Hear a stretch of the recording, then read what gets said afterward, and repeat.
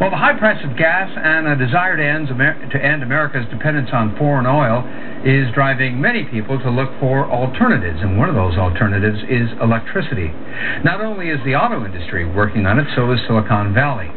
But a Chicago area man believes his electric car is the best solution.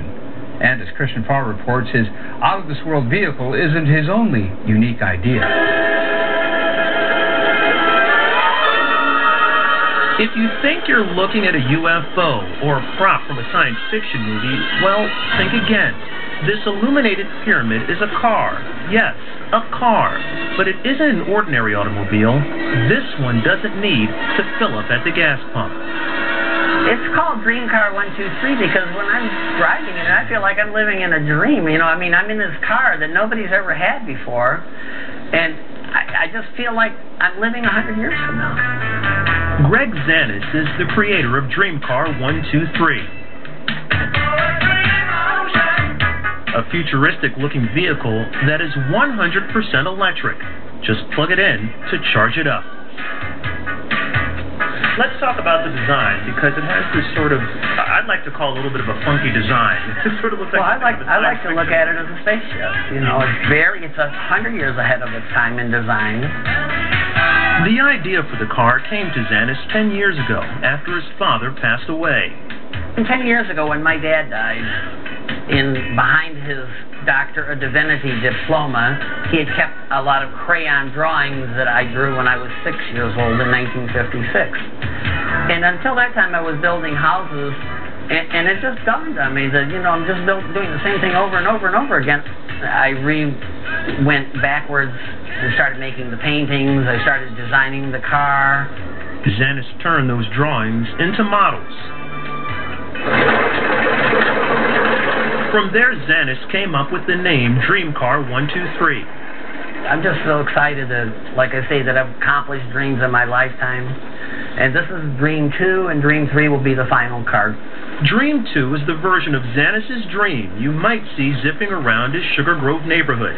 It has 3 unique compartments, and Zanis says each serves an important purpose. Behind this panel, you'll find the extension cord that rolls up. You'll find the spare tire. You'll see the motor hiding up underneath here. And then this motor will get us up to 45 miles an hour. We also can put the same motor in here to get us up to 70, but it's pretty fast for this particular car. You'll see inside here, you'll see what the batteries look like. And these look like batteries that I would find in a car in some cases.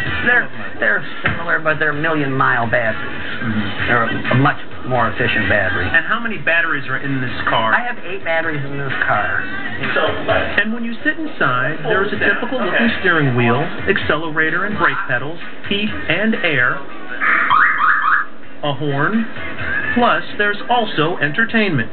Right here I have a switch for the radio. Okay, so you've got a little entertainment while you're driving around. Yeah, you gotta have a radio. But entertainment is not a big concern in Zanis's electric car design. Safety seems to be primary. From the car's illuminated body, cars need to be seen. So this car is totally lit up. To its unique airbag system. This is bulletproof glass on the outside, so nothing's going to compromise this. And inside, I put a neoprene airbag, as well as its steel beam design and triangular shape. It won't collapse. And that's very important for me to have a pyramid-shaped nose cone instead of a flat top, because you can't compromise that. This is what we need. We need to break away from being dependent on foreign oil. This car will also come home to its own charging station that would take you completely off the grid. And this is a model of the 65-foot solar tower Zanis wants to build. So you're going to be driving home from work, you pull this in, and then this tower is going to charge the car up. Yeah. Before he builds the tower, Zanis is working on creating Dream Car number 3. The 8,000-pound single-passenger car he wants to mass-produce. This is how many batteries you want to put into the final model or the final... Yeah, I'm going to probably build a 60-battery car at first, and then I'll go to that 80-battery car. I don't want to look like I'm dumb and make a car that's so heavy that it won't move. Once that car is completed, Zanis says he wants to drive it from California to New York on just 3 charges. And if he's successful with that, he'll move on to his next big project, creating a tunnel system from the western suburbs to Chicago that will allow his car to achieve much higher rates of speed. Inside the tunnel, you do 200-300 miles an hour. How do you convince people? I mean, that's trying to convince anybody. A completely different way of thinking. I mean, well, you would have to in order to change the infrastructure, wouldn't you? Well, how did I get in Popular Science magazine? They called me. So people are going to start seeing what I'm doing, and they're either going to do one of 2 things. He's a nutcase or he's a genius. I'm only getting the people calling me to say I'm a genius, so my ego's getting bigger all the time.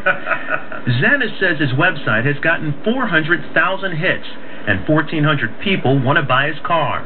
So for now, he is putting his energy into building his final model.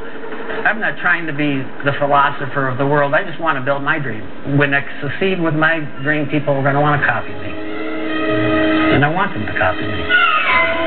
For Chicago Tonight, I'm Christian Farr.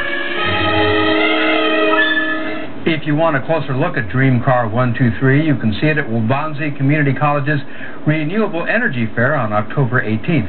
Zanis and his pyramid-shaped car will be there. You can also find more information on our website, WTTW.com/Chicago.